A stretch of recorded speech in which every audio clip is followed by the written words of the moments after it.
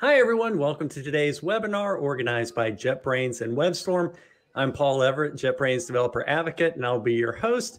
The topic for today's webinar is web types for Vue and Beyond. Today, I'm joined by Piotr Tomiak, WebStorm Senior Software Developer. Welcome, Piotr. You wear a lot of hats on the team, as this introductory slide shows.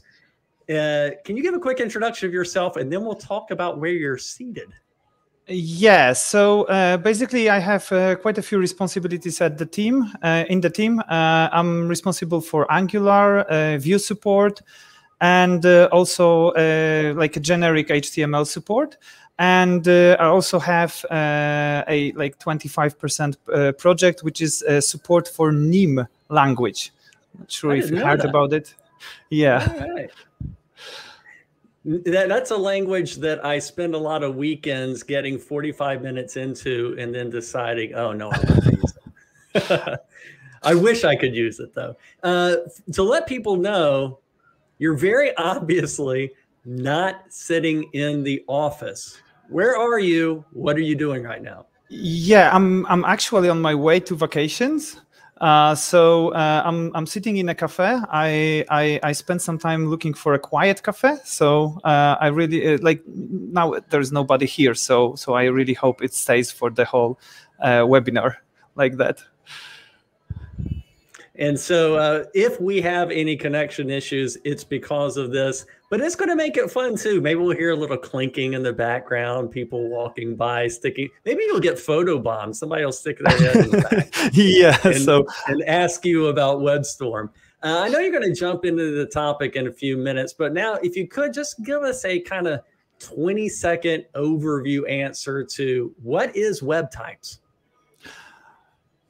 Oh, that's a very hard job to do it in 20 seconds. But yeah, it's basically something which will, I believe, help everyone to get a good experience inside the IDE of writing their code with some web frameworks, with their own custom code, with their own code. So basically, it's something which aims to make coding quicker, providing code documentation, code completion, and highlighting for it's something like TypeScript did for JavaScript, though. Let's say something like that. I really hope this will turn out like that. Yeah, as I look at web types and look at what we're doing with WebStorm and across the company, we're really working on the developer experience. This really is a pretty interesting way to capture more information to help during the developer experience. So you've been working on this for a few years. We have a lot to cover, so onward. Okay. Right, let me make sure I got the, yep, I'm on the right slide. We'd like to make this webinar as conversational and live as possible. Let's pretend we're sitting in the cafe with Piotr. If you'd like to order a coffee, we'll bring it over to you in a few minutes, wherever you're seated right now. So should you have any questions or problems during the webinar, please feel free to ask them at any time during the presentation right here in the chat in YouTube. We'll have a few pauses where I'll collect some things and ask Peter some questions. Don't wait until the end. The WebStorm team is in the chat. I'll be in the chat. Go ahead and ask your questions. Some of them will answer immediately. Ask them as soon as you have them. Usually the most common question is this webinar being recorded? We are currently recording. The recording will be available in this YouTube channel. It's YouTube. It's going to be available basically immediately. The reason that I'm smiling on this is in 5 minutes, somebody's going to ask the question in chat, is this thing being recorded? It always happens. Yes, this is being recorded. So now that we're all set up, let's begin. Peter, explain web types to us and kind of show how it improves the developer experience. Okay, thank you, Paul. So let us start. I guess we've already gone through the introduction, so let me go straight to the topic. In the webinar, I'll provide you with some background and history of how web types have been developed, what are new features. We'll do some live, let's say, coding. And then I'll explain a new large feature, which is pattern syntax. So I'll explain this in depth at the end of the webinar. So during the webinar, I'll be using Vue directives as an example of a pretty complex, in its structure, pretty complex attribute to describe from the IDE point of view. So I just want to quickly introduce those who are unfamiliar with Vue. What is it about? So basically, when you create a Vue template and you write an HTML template, it is later compiled by a Vue compiler into a code which works directly on DOM. So Vue directive is a way to hook into lifecycle of a DOM element and alter its behavior in a way. It has a structure where every Vue directive is prefixed with v dash. And then we have a name of directive, and then an argument and some modifiers. So this is a structure common to all directives, and some of them, like Vue provides modifiers, arguments. Some are just simple without any arguments and modifiers. And the directive, through the attribute value receives some JavaScript code. Having such a complex structure, it is kind of a challenge to provide within the IDE a good code completion. So for instance, you want to document the modifier format. This is, for instance, a Bootstrap Vue directive. And in WebStorm team, a few years ago, we've been thinking on how to improve experience of Vue developers. And we tried to figure out how we could statically analyze source code of the Vue library. Just a disclaimer, I'm talking about Vue because Vue was for us kind of a we tried to prove our concepts with a single technology and then expand from that base. So we tried to figure out how we could analyze the source code of Vue library so that we can provide components and directives. And it proved really difficult because usually the source code of the library is, well, basically compiled, right? There is not there is no source code very often. So then we tried something like, initialize Vue, run the library, and then try to figure out what is there, right? This was proving, this was some improvement, but still we cannot extract documentation at the runtime, right? So then we tried to figure out how we can combine both of these. So we can, for instance, get source code, like documentation from source code, and yeah, this also didn't work, of course. So looked around, and I think the very good example is how we have how in JavaScript and community environment, TypeScript definition files helped, I think, everyone improve their coding experience, because whether the library is created in TypeScript or in JavaScript, in CoffeeScript or whatever, you can actually create a TypeScript definition file which will describe the library API. And based on that, IDE will be able to show you auto-completion, to show you a code documentation. And it even works if the library doesn't ship typings with it. You can just install the typings from @types npm namespace, right? So we tried to figure out something similar for web, for HTML, CSS. Now, we looked around. What was there for Vue? Basically, the only alternative was VS Code Vitur metadata, which is really limiting. it's also split into two files. So we really had to figure out something on our own. Of course, every Vue library was also providing their own metadata for their libraries to produce documentation. So we also looked at this, and we knew we have to figure out something new. So our goal in figuring out something new was that it should be open source, so that other entities, other people, linters, documentation generators, they could actually use that format. So so we didn't really want it to be like JetBrains IDE only. Okay, we want something which is which can actually be used by others, and it should be universal, right? We don't only want to support Vue and then write something new for web components and then something new for Angular and for React and etc.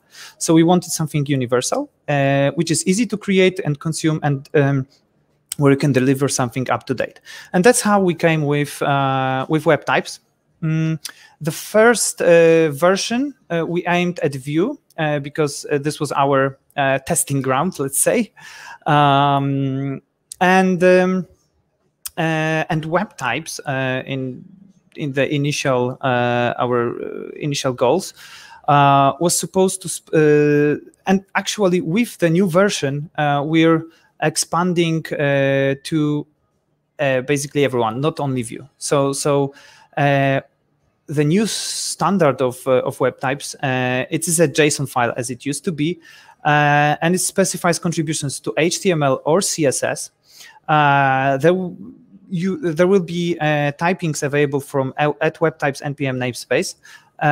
But if this is a library, then WebStorm or other IDEs will just download the web types for you, so that you don't have to actually provide them as dev dependencies.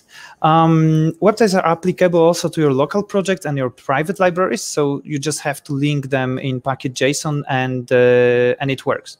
The schema, which is now available on Schema Store, is the schemas for the previous version, which supported only Vue.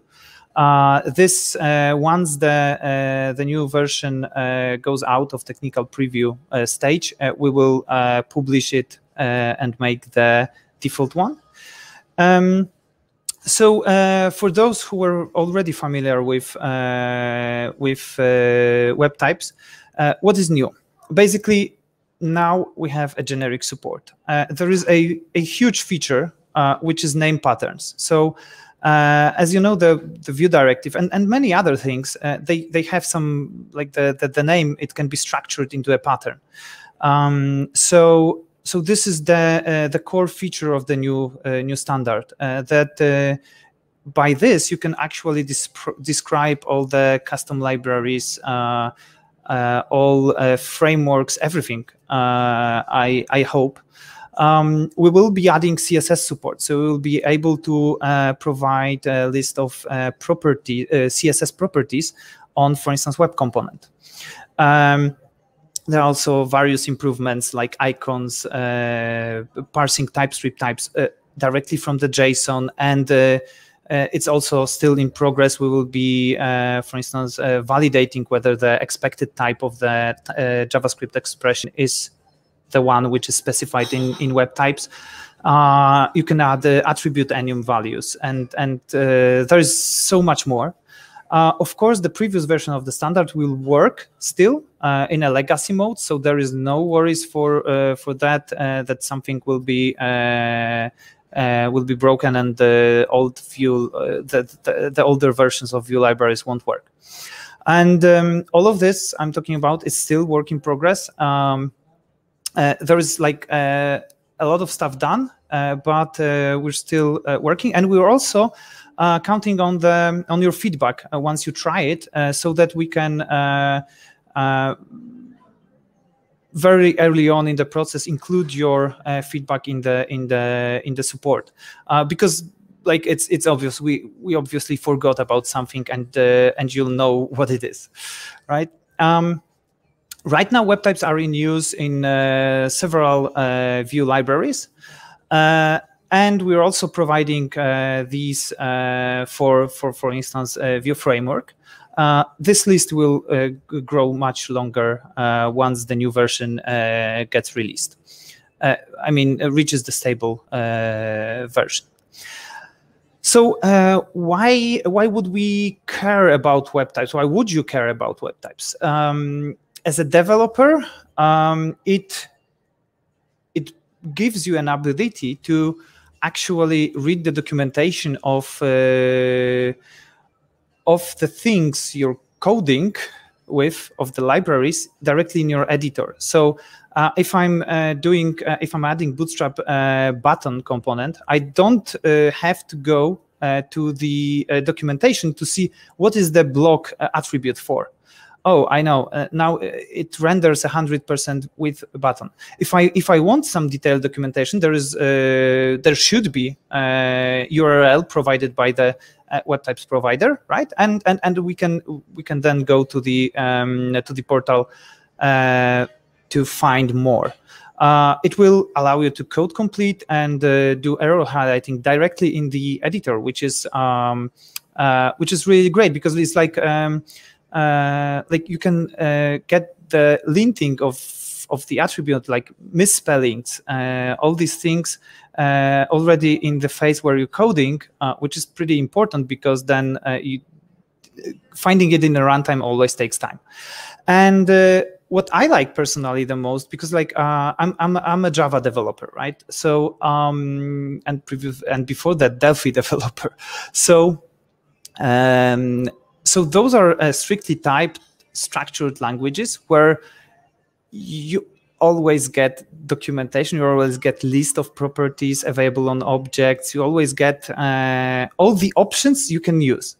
And that's why you can intuitively explore the library, not on the portal, but directly in the code. So this is something which for me is really important. And I think TypeScript definition files are something like that. They basically should allow you to explore the library without visiting the documentation portal. Very quickly, before we go to the demo, how the new format looks. It looks very similar to what it was before. There are a lot of new features. At the beginning, you need to specify name, version of the library. If this file provides support for a particular framework, adds something to that framework, like a component library, then we specify the framework name. Otherwise, the web types are applied to all HTML files, everything in the project. Then we say what kind of JS syntax for JS types, whether it's TypeScript. This is the only one supported right now. At some point, maybe JSDoc would make sense, but it depends whether there will be such a large need from the community. You can provide description of the contributions in Markdown, HTML, or plain text. Now you can also provide a default icon. So when you when user opens code completion, all the elements from there will have a nice icon in code completion, for instance. And we've changed the name from tags to elements, because actually these are elements, HTML elements, HTML attributes. And here is an example specification of the slot element from Vue. And this is like a full web types file. Okay, so there is nothing more you need to show something like for something like that to be shown in the IDE. Now let's go to the demo. But before, Paul, I think this is a moment where we can answer some questions, if there are any at this point. Sure. First question: how do you keep the TypeScript definitions in sync with this JSON file? Is there any tooling, automation, or you just need to keep them manually? Well, if you specify a type, like here, the attribute value has a type string, let's say it's going to be some object, you just basically can specify a type named as it is exported from your library. Sure. If you change the name of the type in your library, well, right now you have to manually change it also in webtypes. I think this is a nice feature at some stage where the format matures enough, where we can provide, of course, refactoring support here. I would see this like a place for refactoring support, but that's something like I believe with all the work we still have with webtypes, I believe it's like a year before we will be able to provide such detailed support here. You mentioned about the schema is in the web registry for schemas. Does that mean that when you're authoring this file, this JSON file, you have autocomplete assistance on the keys that are available and squigglies when you put something on? Yes. However, the schema which is now published to Schema Store is for the previous version. So if you want to start hacking, let's say, or trying, let's say, the technology preview version, you need to download the schema or reference the schema which is now in our GitHub repository. If you visit our GitHub repository for webtypes, so probably the best way is to just type GitHub webtypes. And then you'll have the repository. All the instructions on how to start with the preview version are there. Okay, is this something you'll be demonstrating? That you'll well, I'll be demonstrating I'll be demonstrating that. Yeah, I'll do one more question, one that just came in. I'll save the other questions for the next pause. We have a question. Is there some type check while building for production? Or is that one of the purposes of web types? The WebStorm and other IDEs, they have this ability where you can analyze source code, right? So we're right now we will be able finally to add a type check for attribute values, for instance. But this is going to be ID specific, so it's not going to be applied when you build from the script. It would be really cool if that happens, but then the format would have to be supported by linters. Okay, sure. So like HTML linter or Vue linter, then they would have to be able to support. This is actually the aim of the format, sure. So that linters could also consume it. Yeah, in fact, you had that on your slide as one of the bullets of the goals was to not make this be WebStorm specific, that this is something that other kinds of tooling, in fact, not just editors, but other kind of tooling like CI, linters, and stuff like that. The previous version was pretty limiting, so I believe it was really WebStorm specific. With the new version, I really hope we can make it more generic and consumable by everyone. Of course, we will need some JavaScript implementation of the pattern expansion. But that will also come once we stabilize the current version. And I'm sure it goes without saying that you would love for people to show up at the repo and file some issues about things they're interested in. And yes, engage of course. With you a little bit. Yes, of course. I have this on my last slide. All right, good. Okay, so back to you for switching over to the demo. Okay, so now time for some coding. Who would like to code, right? Something for IDE? No, we'll do just some JSONing, right? So okay, so I have crafted some demo project for today. This is a simple HTML file which shows this very interesting form, and it has pretty neat. Some pretty neat stuff, which is the script. The script gets tags by icon framework and icon framework size and puts inside an image of that icon, okay, with appropriate size. So for instance, let's say we want to add an icon for Angular. Let's make it large, okay. As you can see, this is actually not that fun. Not that funny, right? Because I have to write manually. I get this yellow things. So why not use web types for it, right? This is some of my custom code. It's not any framework. I just wrote an utility script to replace icon framework name tags with an icon, actual icon, right? So I would link my web types in my package.json in the local project. With the new version, you can link actually several web types from the project. And my main web types, I already added the code here. I just disabled it so that we don't use so much time for actual coding here. That there's going to be some coding, no worries.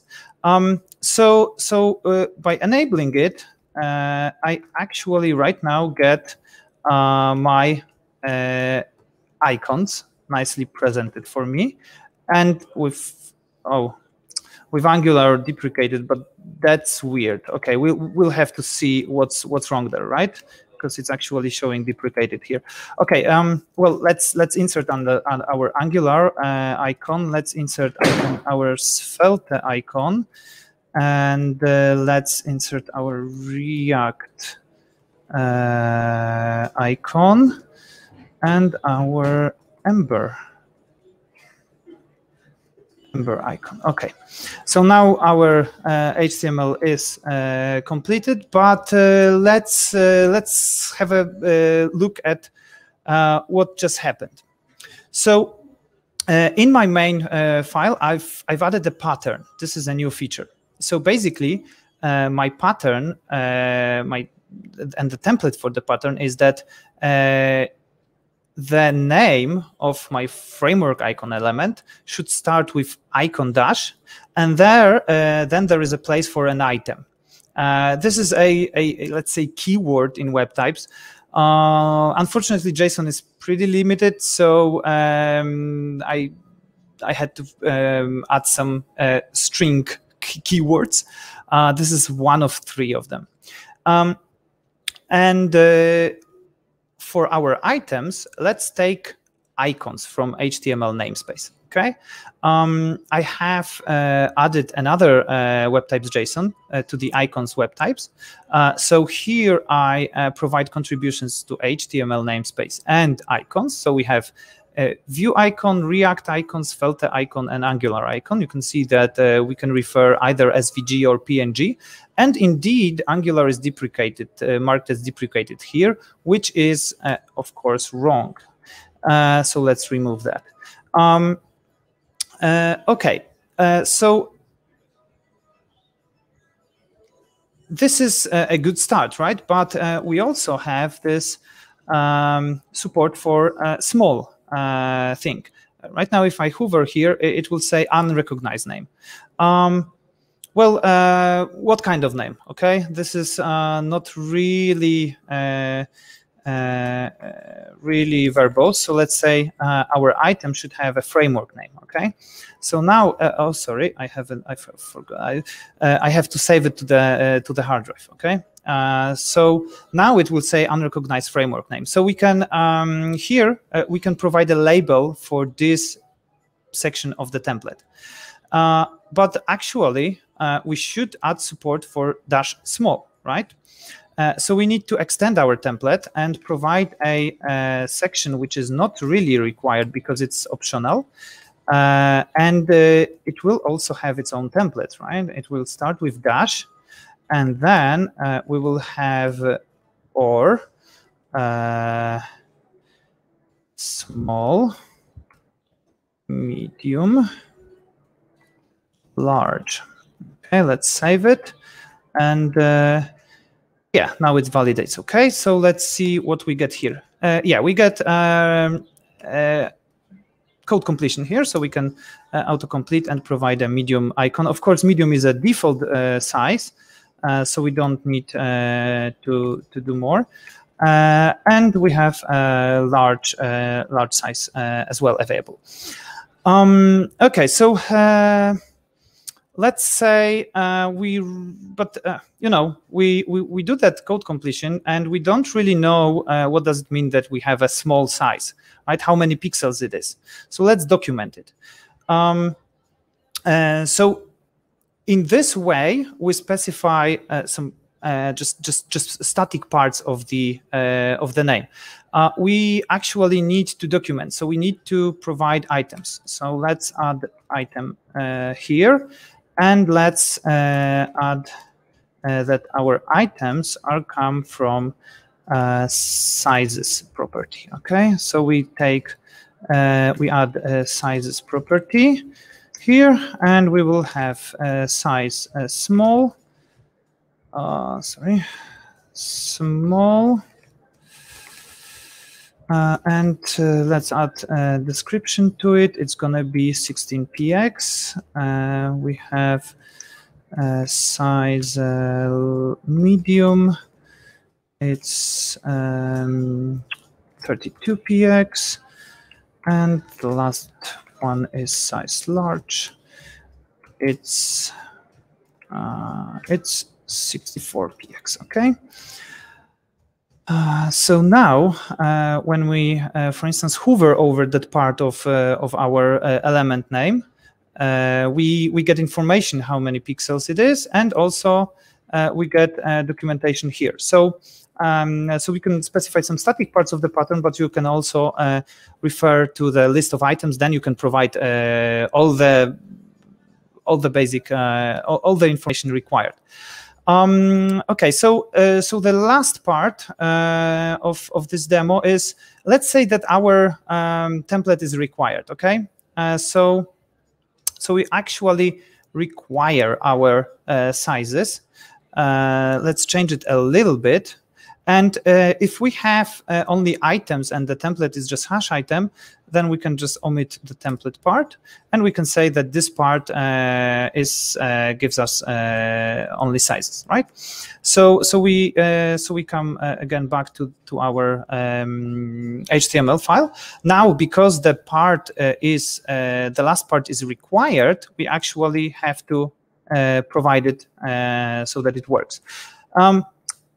There is a little bit of problem now, because all our icons are provided with all the options, right? So we get large, medium, small, angular, ember, all the possibilities. This is not really good. So let us add another keyword. So this is basically code completion. It only applies to code completion. So at this point, let's show triple dots in code completion and don't multiply all the options. So now if we go here, let's say, we get our options, okay? And then we can autocomplete the last part as before, okay? So that's it. But again, this shows only the last section of the tag. So let's make this autocompletion sticky. I would call it sticky. This is the last keyword here. So now all our options will show with the prefix. So if we are in this part of autocompletion, we will get triple dots, and if we move to here, we will get all the with the prefix sticked with the last part. And of course, you can combine it all together. With this, I would say that I think this is like the most important parts of the new support. Right now we support elements, attributes. We will be supporting CSS properties, classes, and things like that. So I guess the next part is going to be about patterns in depth, how the items resolution works, and more advanced informations about it. I think, Paul, it's a good time for another round of questions. Okay, great. My first isn't a question. It's from, it's just an observation.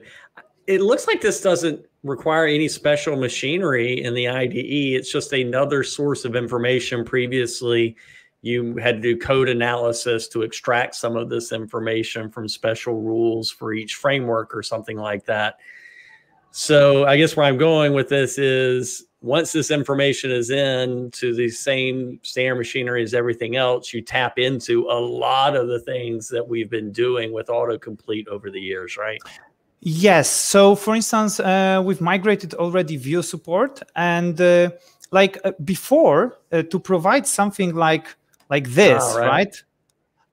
It took like a week of coding, okay, to provide code completion like that for Vue directives, let's say.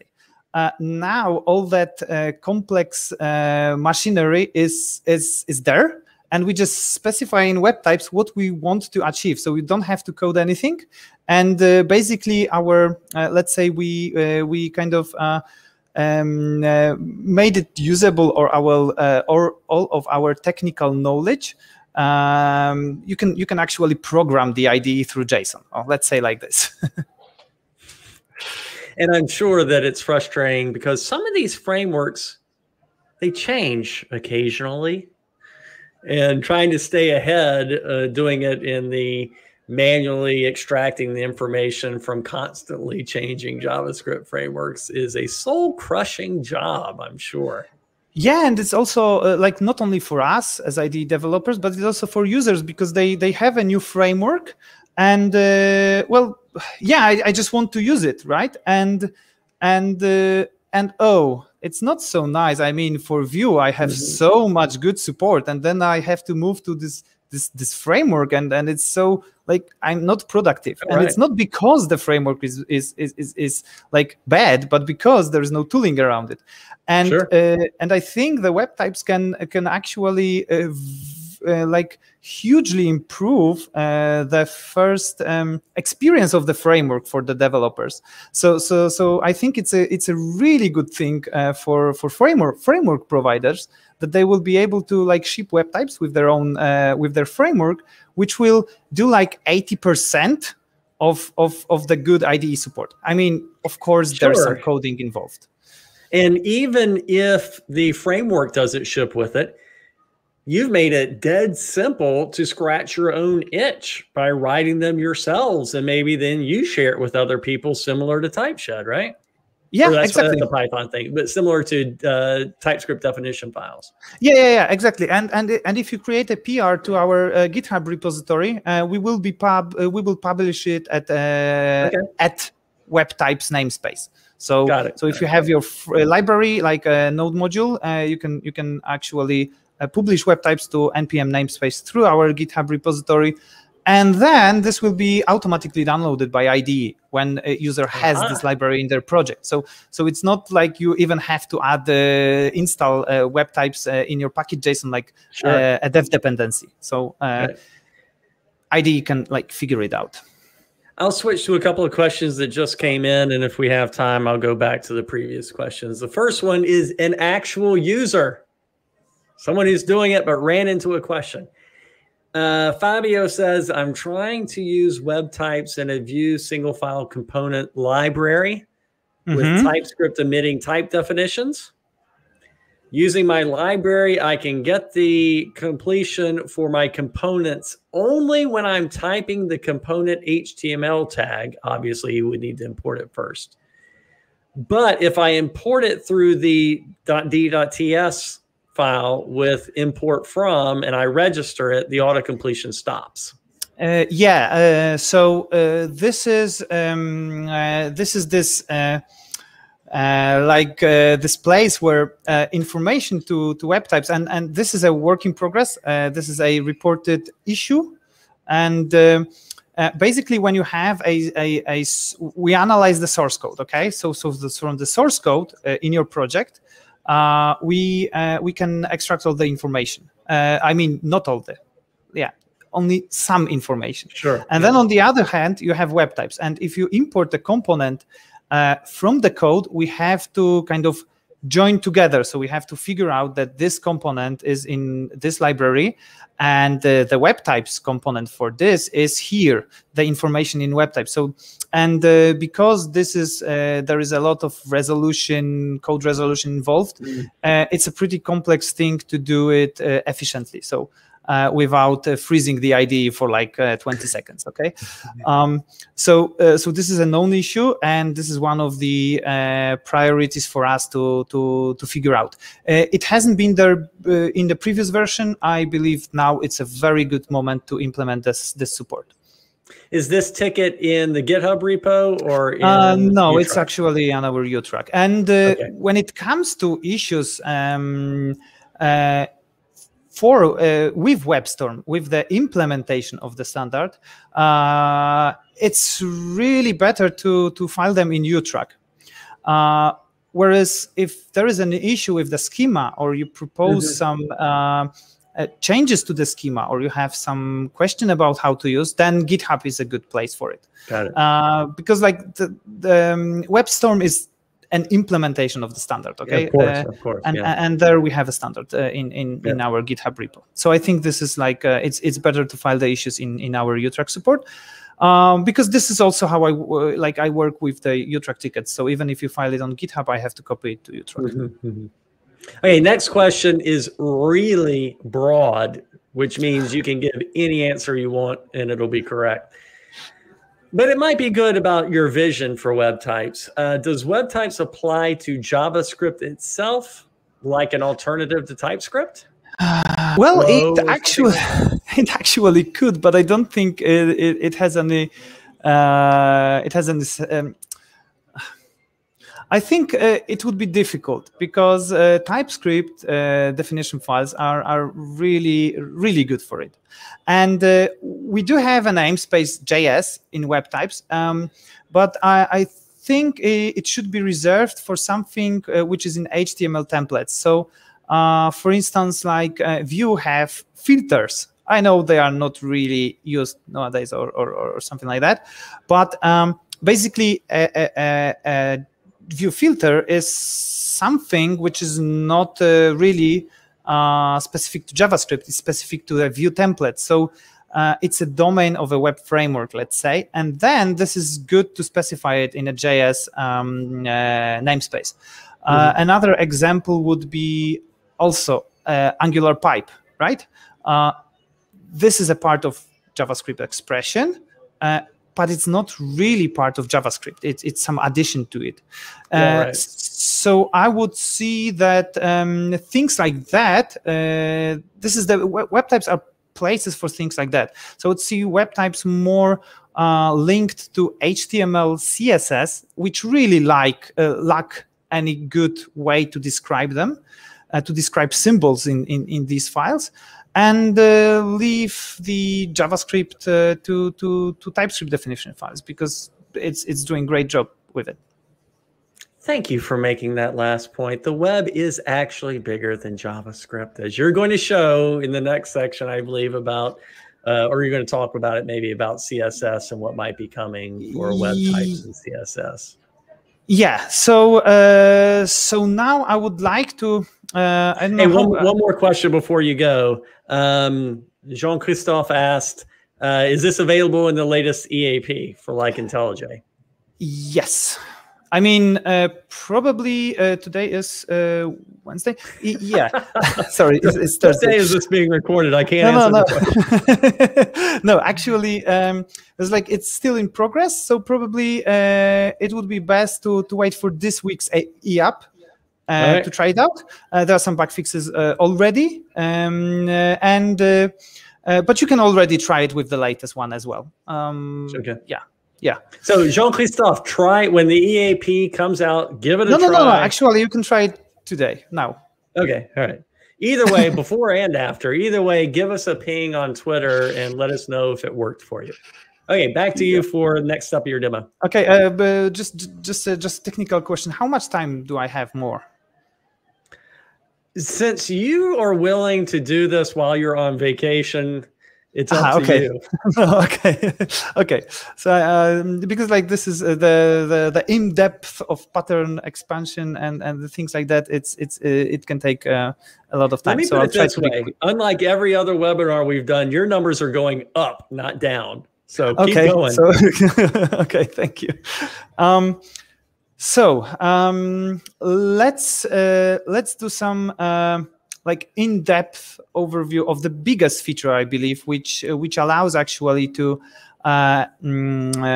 describe virtually any framework and any custom code you do for changing how HTML behaves. With patterns, okay? So I shown a very simple pattern before and shown how we can create one. Now, let's see how it is done for Vue directive, which is a really complex one. First of all, I've added I've marked Vue directive as a virtual thing. So basically, Vue directive is not a real attribute of an element. It is something which is then processed by Vue compiler to a actual code, and it's not something which lives there in the DOM tree. Okay, so this is virtual, and it's important because some things are then using the list of attributes. Like if you want to bind to an attribute, there is a directive in Vue which allows you to bind to a particular attribute. You don't really want to bind to a Vue directive, right? You want to bind to something which exists. Vue directive is a virtual attribute; it doesn't exist. Okay, so that's how we can explain what virtual means. Then, because it is an attribute, we can provide some information about what value we expect, and we also provide this pattern for the Vue directive. Okay, so the pattern will have the prefix, then we will have the item, the name of the directive, and we'll take it from Vue directives. Then we have an argument which has a particular template, and it's not required. And we have a list of modifiers, which is also not required, and that section can repeat. So we can also say that some section of the pattern repeats. And as a last, we specify also value. Now, in case of Vue attribute, in case of Vue directive, or for instance, in case of on-click, on double-click, we have an expression in the attribute value. So it's not like a plain attribute, plain text or number. We actually want an IDE to parse this as an expression. And this is a feature which is not yet implemented. It is also requires a lot of, it's challenging to do it in a performative way. So basically, when we parse the ASCII, we don't really want to perform a very time-consuming queries on the registry of web types. So we have to kind of pre-compile web types and create the list of parsers. So this is something which is gonna be present at some point, and it will allow you to basically specify that you want to parse the attribute value as an expression in the IDE, get JavaScript code completion.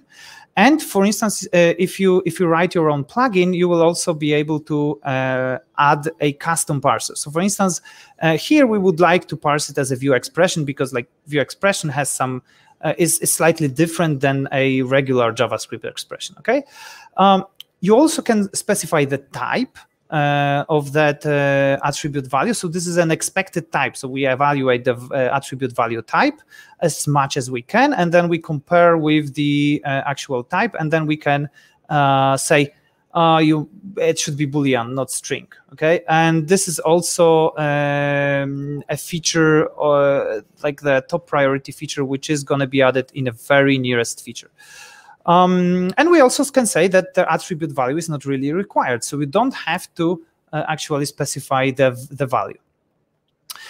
This is a pattern for a generic directive. The example above is above we have just an example. So now let's add a Vue directive. Okay, so we will have the list of contributions like Vue directives, and there we add the on directive. We add description, we add doc URL, and we also can modify, alter the attribute value.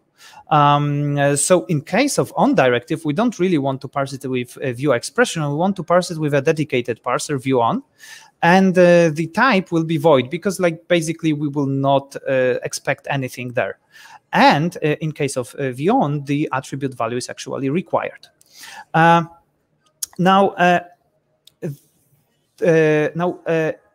as you can see here, our argument for the Vue directive, we can't, at this point where we specify Vue directive, we can't really say how the argument will behave, what will be there, because it depends on the actual Vue directive, right? So we delegate it to an argument element, and when we specify our Vue directive, like on, we can provide this information about what will be there in the argument. Okay, and we will also specify the list of our modifiers for the on directive. Yeah, and as you can see here on the right, we support, for instance, Markdown. So you can format the description. You can provide the code formatting. You can provide italic font and all the things which are supported in the Markdown.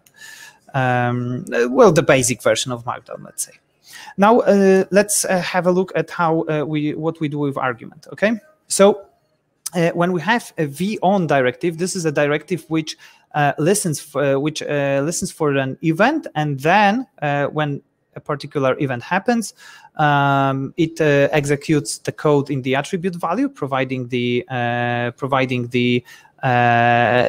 $event variable with the event data, or also depending on the modifiers, it can do some other things. But the basic thing is that it listens for the event. So our argument should be an event name. Okay, it is optional, so we don't have to provide the event name starting from a particular version of Vue. And again, we specify a pattern, so we can have events from the list of events, and of course, the events, we will have custom components, we'll have some things which will also contribute events here. So it's not like this is a static list, okay? If we are in a context of an element which contributes events, which has in its contribution, it has events property and then a list of events, then the attribute will see those events. So it will also provide you those custom events from the component. And we also want to actually accept all the events because, well, when we have the Vue directive, it can be on any component. So actually some of the components, they will not provide the list of events, etc. So we actually want to provide to accept all the events. And we just don't want to consume the dot because dot is from the modifier. So let's protect and let's not consume modifiers. Okay, so that's why we don't match anything starting with a dot. Yeah, and the last part of the pattern are modifiers. Here, our Vue directive specifies the list of modifiers. For instance, prevent. We provide, of course, description, and in case of prevent modifier, because it will add the call to event prevent default, attribute value is actually not required. So we don't really need to provide the attribute value. We can just write v on click prevent. So this event will be prevented. And the last part of our example pattern is alt modifier. And alt modifier, in case of Vue directive, is a very special one because it is available only if our Vue directive binds to a system event, like key app, click, context menu, etc. The list is really long, so I haven't provided it here. It gets pretty interesting because we don't really want to specify any documentation for those events. We don't really want to define those events. We just want to extend them. So this is why we have here extension. And our extension to those events will provide modifiers. And it will provide system modifier key, which is Control-Alt-Shift-Meta, and also a modifier exact, which all those have some meanings in Vue directive, okay? So with all these definitions, we can provide very complex rules for Vue directive using just JSON.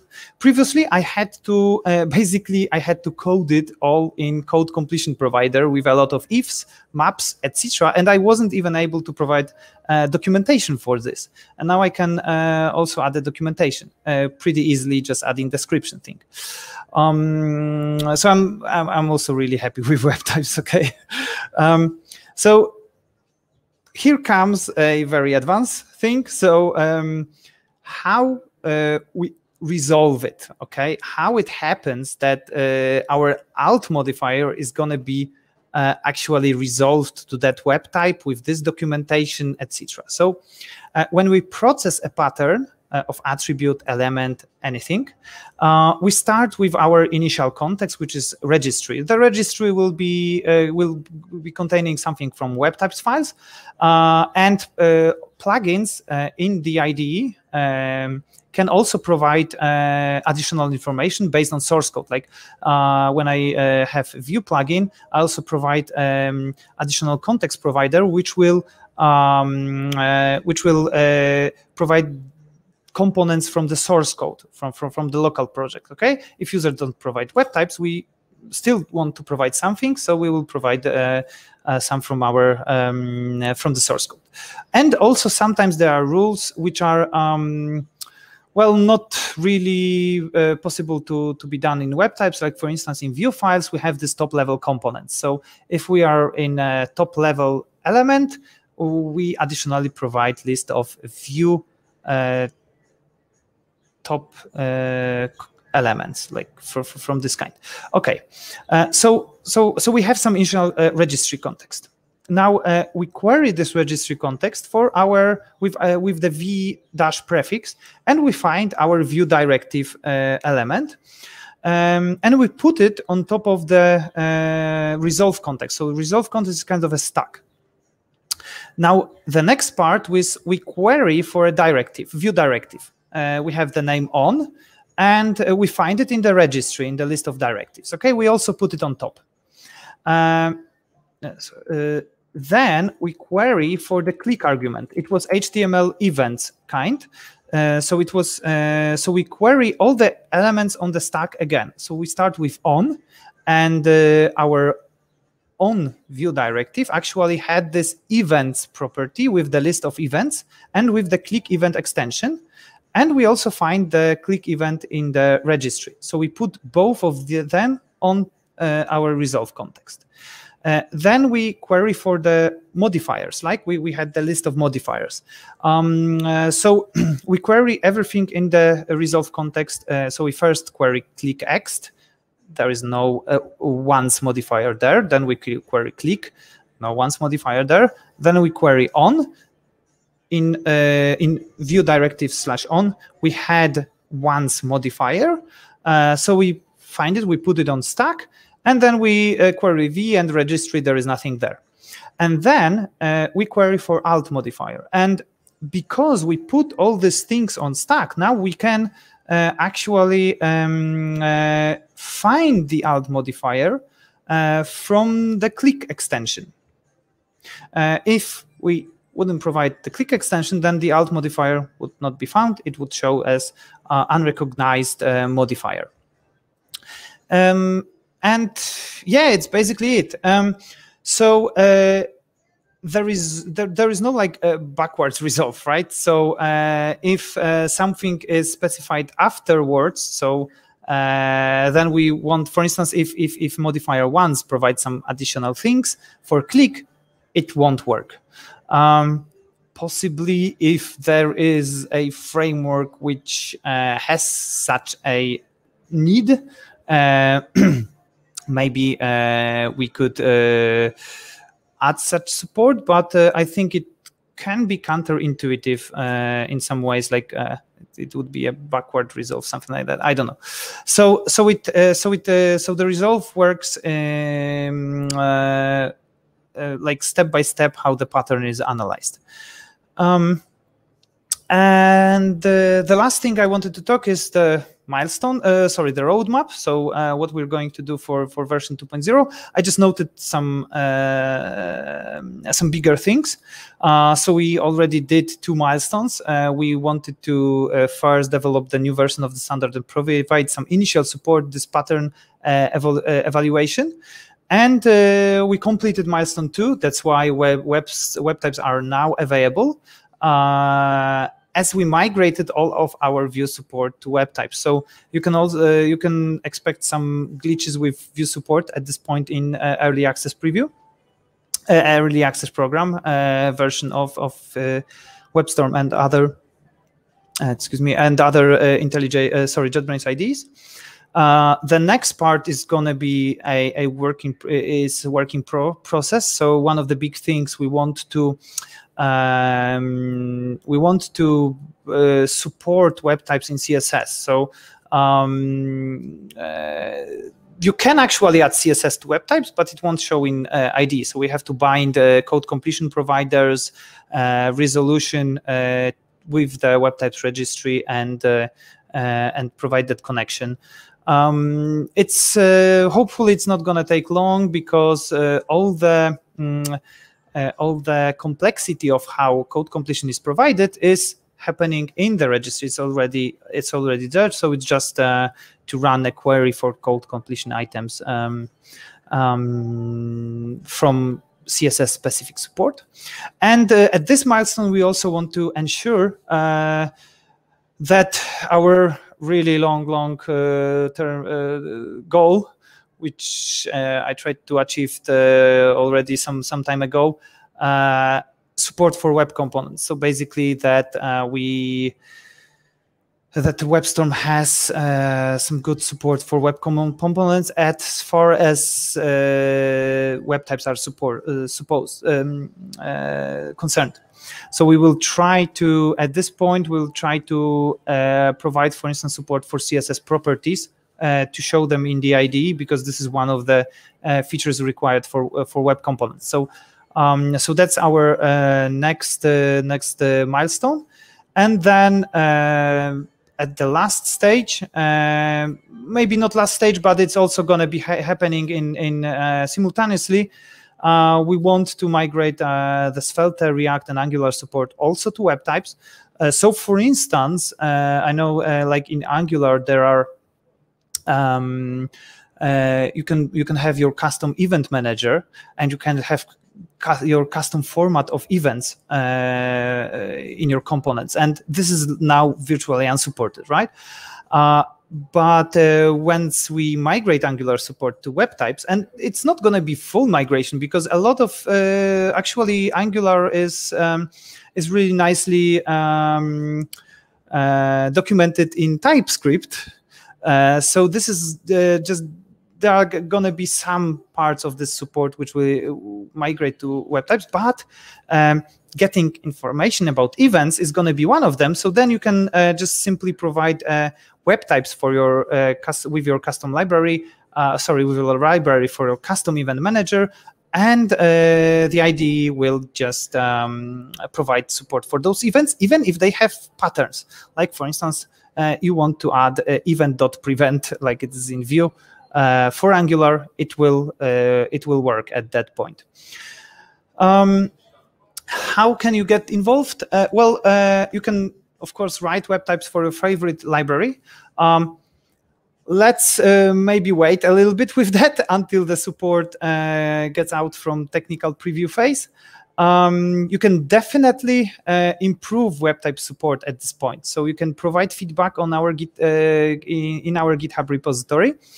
You can report bugs, and you can also improve web type schema maybe with documentation, maybe with new features. Thank you very much. And basically, this is a time for the last phase of questions and answers. All right, first, that was fun. That was really interesting looking at how you've kind of deconstructed the grammar of some of these systems into the stack-based approach and all of that. It looks like the result of a lot of experiments. Yeah, thank you. Yeah, that's why, like I was saying, Vue was kind of a testing ground, because the first version of webtypes, it was already pretty cool because people could specify Vue directives, components, etc. But these patterns, they were missing. We had to code it, and this was something I really wanted to find some way to actually remove that coding phase from there. So I'm really happy that you find it useful and clear. Let's go through some questions real quick. Fabio, I think you might have missed it in the beginning. He asked a question about automation. I know we discussed it. I think the answer is, for right now, you have to write it by hand, right? Yeah, you mean automation like... I believe Fabio means automating the creation of the JSON. Yeah, right. You can't really, I mean, you can automate it, but it really depends on what are you automating it from. So basically, for instance, Vue is using JS Docgen, as far as I remember. And I've written a node module to kind of expose the information from the Vue Docgen into web types, and you can actually automate it that way. A lot of Vue libraries are using their custom build processes, because they also build the documentation portals. So basically, you basically tap into your documentation. And get the information out of there and publish JSON, it. And you can automate it, but of course, if you're using some, you basically have to write a little bit of this to tap into the documentation, or to write a plugin to the documentation automation you have. Right. So basically, I would say that you derive web types from your documentation. Got it. Okay, Jean-Christophe asks about web components. First, he says it would be great to have awesome web component support in the IDE. I think we all agree to that. He says that web components, the manifest for custom elements, is kind of similar. Is there any plan to merge, he puts in quotes, web types and custom element definitions into one standard? Well, so there are two things to that. I mean, from my point of view, because already a lot of libraries are already published in this manifest format, we'll definitely provide an on-the-fly conversion.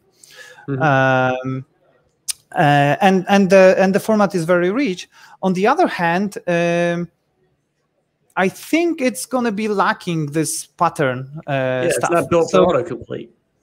Yeah, so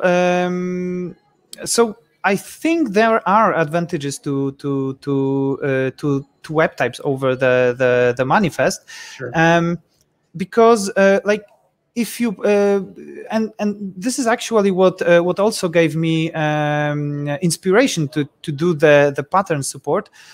There are icon libraries, like Bootstrap has icon library, and actually right now the web types is like 6.5 megabytes big, because each element each icon has to be documented separately. Okay, and when you open the autocompletion, you get like a list of 150 icons, right? And you remember that ellipsis thing? Yeah, sure. Yeah. So I think yeah, there is sense into migration.